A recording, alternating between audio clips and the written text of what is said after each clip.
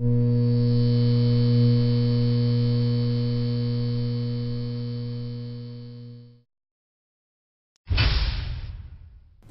Icarus, a classic series by Nintendo. Beginning on the NES, the series lay dormant for 21 years until its recent revival on the 3DS. Although there are only a couple of games in the series, they're all fantastic. Let's take a look.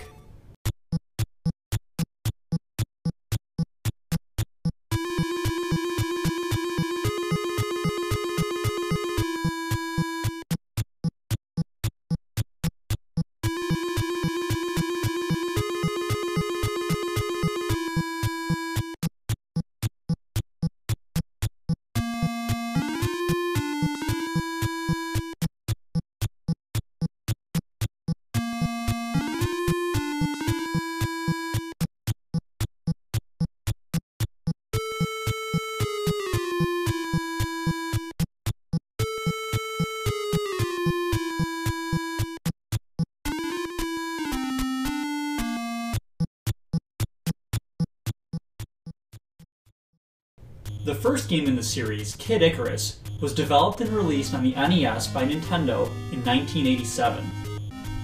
This is an action platforming game with both vertical and horizontal scrolling levels. The story follows the adventure of Pit as he journeys throughout Angel Land to rescue Palutena from the evil power of Medusa. The levels take you from the depths of the underworld, across the overworld, up through Skyworld, and eventually to the palace in the sky. Your primary weapon is a bow, which you use to defeat a wide variety of enemies and monsters. Some notable enemies include Mono-Eye, Specknose, Reaper, and Eggplant Wizards. As you defeat monsters, you collect hearts and gain experience points. The hearts are used in stores in the black market to purchase items for health and weapon upgrades. You can also win items in the treasure chambers throughout the land.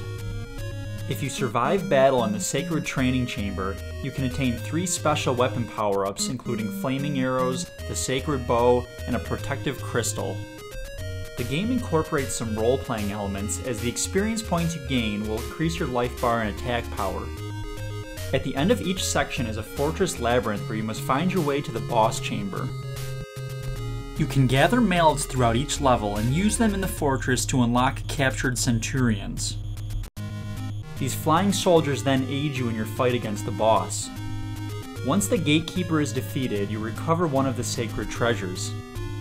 When all 3 sacred treasures are obtained, the seal is broken and Pit can take flight in the Sky Palace. The final level is a unique section of the game and plays as a side-scrolling shooter. This area is very fun and one of my favorite parts of the game.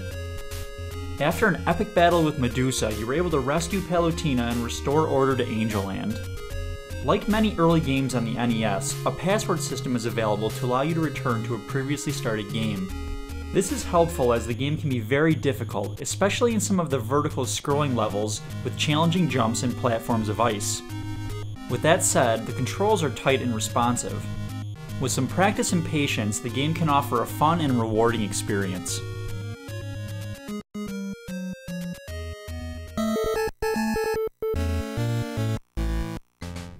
Kid Icarus of Myths and Monsters was developed by Nintendo and released on the Game Boy in 1991. A sequel to the NES title, this is another action platforming game following the adventures of Pit. You again must journey through each area of Angel Land to gain strength and obtain the 3 sacred treasures. Pit can then prove himself worthy to defend the land from the invasion of Orcos. The gameplay and level design is heavily influenced by the NES predecessor. You will encounter many familiar enemies as you fight your way through each level, gaining hearts and experience points. When enough enemies are defeated, you are able to level up your attack power and endurance. Many of the same rooms are present, with the addition of information rooms that offer tips and advice. The viewable play screen is zoomed in, making the levels feel larger, and a map screen is available through the pause menu. Where the rooms filled the entire screen on the NES, you must now walk across each room to fully view the area. The levels now scroll freely in 4 directions, allowing you to explore previously visited environments. At the end of each stage, a save option is available, allowing you to easily return to a previously started game.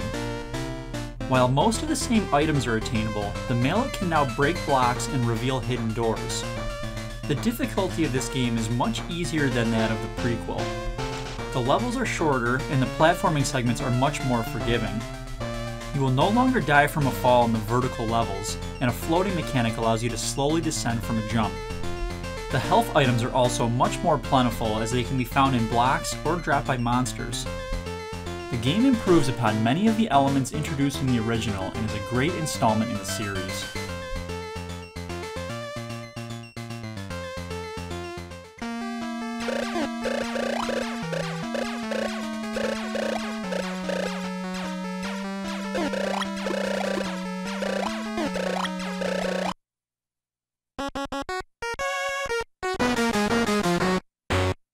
After the release of the Game Boy game, there was no word from the series for many years. In 2008, in Super Smash Bros. Brawl, Pit became a playable character, bringing some new life to the series. The addition of Pit as a character was well received, and interest in the series grew, leading up to its recent release of Kid Icarus Uprising on the 3DS in 2012. The story takes place 25 years after the events of Kid Icarus on the NES and is much more immersive than the previous titles.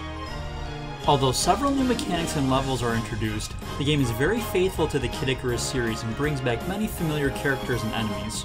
With the help of Palutena, Pit is given the power of flight to travel the skies and fight the underworld army under Medusa's control. Along your journey you will encounter many old foes including Eggplant Wizards, Twin Bellows, and Hudraw. A new character, Dark Pit, is introduced after destroying the Mirror of Truth in Pandora's Labyrinth. The game is controlled with the Circle Pad and Stylus, and also supports use of the Circle Pad Pro.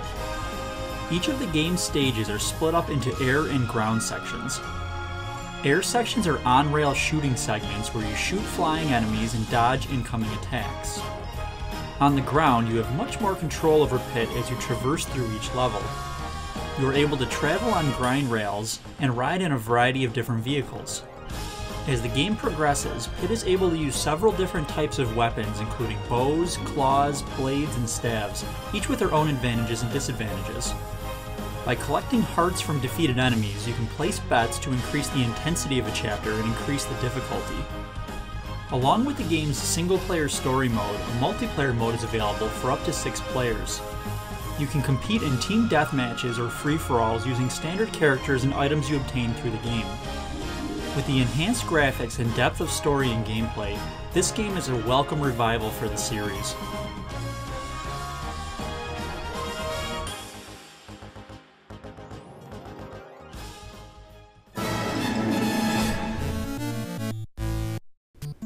All of these games are very good, so it's hard to pick a favorite, but here are my power picks.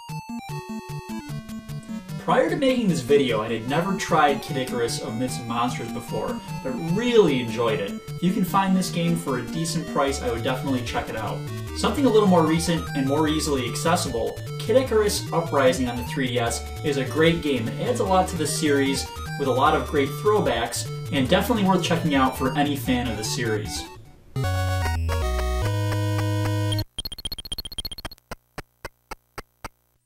Let me know, have you tried any of these games before? Does this video make you want to pick one up and check it out? If you're familiar with the series, what are some of your favorites? Let me know in the comments below, and as always, thank you for watching.